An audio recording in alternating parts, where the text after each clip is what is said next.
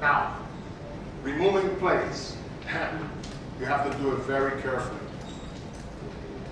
Usually you have both hands, and you're not just pulling away, but you're also pulling out a little bit. Right? It depends all on the width and all that. The bottom line is you have to be very careful. You want to peel it, it naturally becomes 90 degrees. So now you're peeling the tape away, the plate away, rather. Here's our mounting tape. Our plate is on there. It does not go like that. As we're pulling it, it actually kind of does that. So we're pulling it, and we have to observe this area here, that we're not introducing wrinkles into the surface of the plate and that sort of thing. We have to be very careful. Okay? But what we can't do is try to peel it that way, which I know it seems obvious, is obvious. So you know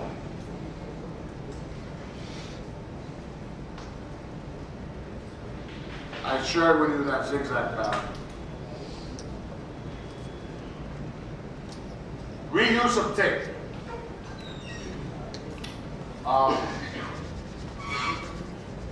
I'm not a proponent of it, but I have a luxury. I live in the United States, right? You folks, everything is expensive for you, I'm pretty sure. You know what? It's worse in Uruguay than here.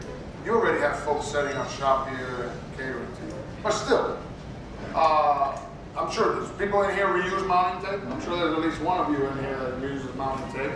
And what happens is we take the plate off. Looks good to me. We put another plate on there. You can get away with that many times. Where I do not recommend that, and I don't do it at all. I never reuse tape. But I'm not saying you should not. Okay? You have to factor it in. So what I want to share with you is things you can do to when you do that and to do that. Now, so while tape is expensive, so is the potential influence of worn tape. That's why I don't reuse it. I don't want to discover that the mounting tape under the plate I just mounted is put on the press, and now I have to remount it, and the machine is down. Machine down, money lost. You do not stay flat. You make money, you lose money, period. So when that machine is not running, you are losing money.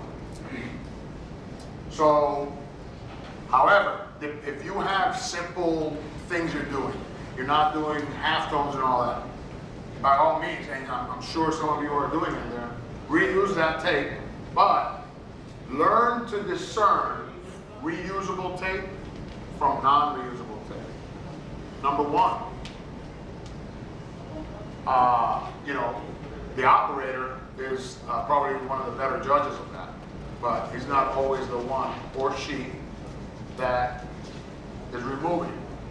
But whoever discovers that the mounting tape does not use it, remove it immediately.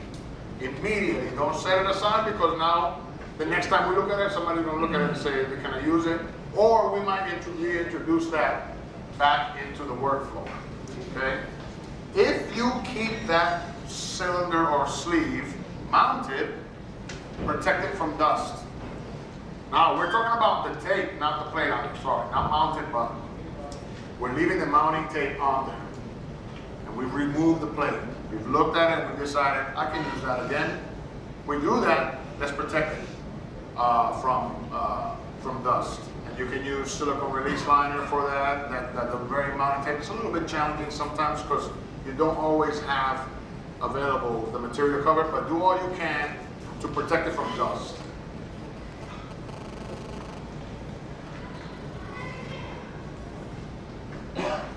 Now, whoops.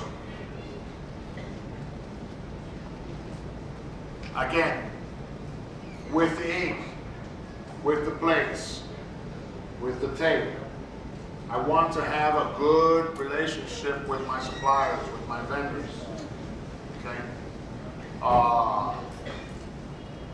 In the selection of tapes and that sort of thing, there is no substitute for press trials, though.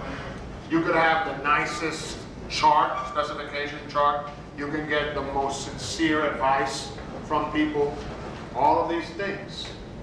But at the end of the day, you're going to have to run optimization trials to determine what is the best mounting tape for me to use under certain conditions.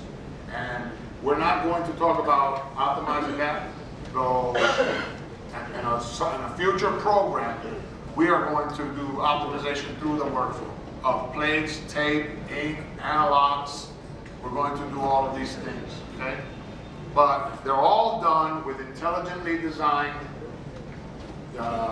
well-planned, well-executed trials. You want to involve your supplier in press trials. They bring invaluable knowledge and insights. They can respond. They see firsthand the situation. When possible, you'd like to get involved. And be advised that all of those properties that I told you about, while there are portfolios of different tapes of different constructions available, you can talk to your vendor about possibly custom formulating or designing mounting tape for you. I'm sure there are considerations like consumption and all that, but they can sometimes tailor tapes to your specific requirements. Okay? Now, I use that on purpose. Stick to it. Okay? You must document the tape you use for each printed product and adhere to the documented specification. When you go through your process of optimization and all of that, you will arrive at, you say, okay, we ran this job and we decided that, and we used this tape and this plate and this anilox at this speed, at this temperature, with this coating and this substrate and all of these things. All of that becomes documented and associated with that particular SKU or product. So once you've done that, you can't just say, okay, today I'm going to use this tape, tomorrow I'm going to use that tape. It's just like anything else, we must stick to these things, okay? So, however, having said that, change can happen. Just like we spoke about it before, you need a protocol, okay? If you, I'll give you an example. I was a supervisor and we were having issues. We changed mounting tapes for resiliency reasons, but for adhesive reasons. We were having a serious issue with plate lift and lifting off the cylinder and all of this stuff. It turned out that we could not keep that foam, but and at the same time get adhesive properties we liked. We had to end up with another mounting tape altogether. So as a consequence, as the work started to come back through the process, we discovered that, oh, look, we're having plate mounts. Oh, look, we're having pinholing. In other words, we're having problems that are a result of this new cushion, this new resiliency, and this new durometer. And so we're re-optimizing on the fly. So I gave my operator's license. And I said, okay, if you discover that you want to go to a softer or harder tape of this new brand now on that previously, as these jobs went through and as I permitted my operators to make the change they suggested, if we then proved by running it that it worked, I now signed, changed the work order with the specifications that specified the mounting tape used with each cylinder, by the way. If cylinder number 5, because it had that big bar, we had to go to a softer tape, I signed it, dated it, took a photocopy of it, put the the photocopy of it into, or allowed the original to flow back to the system.